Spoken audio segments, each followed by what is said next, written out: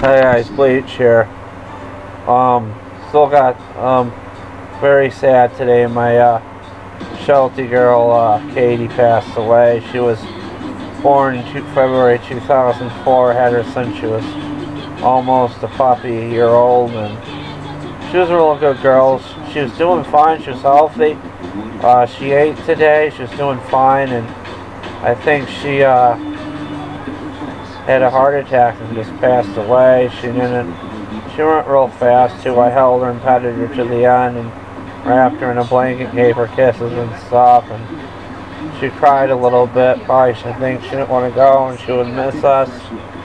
But I'm not getting any more projects anytime soon, or I wanted to get something. There's something on Craigslist for 40 bucks. I wanted a rear engine Cub Cadet. I don't really have the room to get more mowers. I have to put some money aside for the crematorium because I want to cremate her and keep her ashes. This is the little girl that's always in my videos. I never videoed Katie. I kind of wish I did. I do got pictures of her though somewhere. An external hard drive. I don't know. I don't know what's going to happen with my channel. I don't feel good. My eyes are all puffy right now. I got a headache. I feel like I'm going to puke. I hope I can just wind down and sleep. I might watch some of your guys' YouTube videos. It's Saturday night, midnight as I'm making this, or Sunday night midnight. Just trying to calm down, watching Halt and Catch Fire.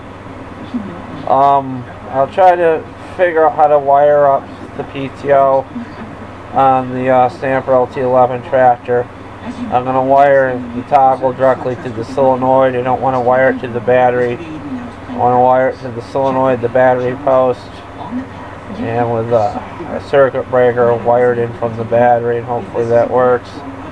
The stator might be toast on my under the flywheel on the Stamper LT11 because it started to smoke when I hooked it up one time and smoke was coming out of it.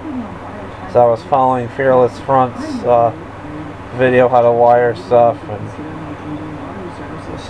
it works, but it's kind of faulty the way he did it. There's better ways from what I'm finding out. That's why I did that push button switch myself and just left the rest of the wiring intact on it and didn't do anything with it after I messed things up by following Fearless Front's video. No offense to him, he does a lot of good builds. A lot of you guys do good builds. I want to say check out the group I do with my friend Tyler on Facebook. It's called Abandoned, and I don't really know the kid. I talked to him a lot though, but I consider him a friend. Abandoned Neglected Farm Tractors on Facebook. A lot of people join that and stuff and post pictures of farm tractors and stuff in their projects. Although I never owned a farm tractor before, it was kind of my idea for the group. I thought it would be cool. This little girl's very photogenic. You can barely see her. She's in the dark. But I'm going to try and sleep. I just hope I can get some rest. So hold on, I'll get some stuff together for my channel. I doubt I'll be picking anything more up because I don't know, I just got enough on my hands right now to work on. I know you're getting tired of seeing the same stuff, guys, but that's what I have and that's what I do. So I love you guys. Thanks for sticking with me. Peace. Bye.